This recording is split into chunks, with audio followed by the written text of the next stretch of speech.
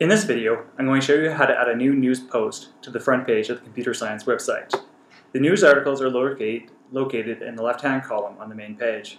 Here you'll see the title of the news article, the date it pertains to, a brief synopsis of what the article is about, and then you can click to see more information about the article. So to add a new news item, go to the main content management page and go to Apps, News.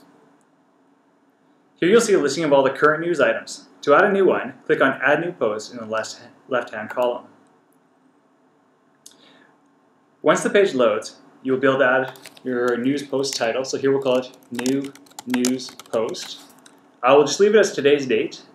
This is the introductory text that we want to add, so we'll just add some generic text for now. So this was the short synopsis shown on the first page of the website. To add what's seen once they click through the link, just add to this text box here. We can choose an image if we'd like. Here we'll just add myself. And a tag, so we'll just add general. And we want it published. If you don't want it published right away, you can save it as a draft. Once you're done, click Save to save it and post it to the website, or you can cancel it. So here we'll save it. And then if we go back to the main page of the website, we can see that the news item has been added. A small version of the picture is there, and we can click through to see the detailed information. In this video, you have seen how to add a new news item to the website.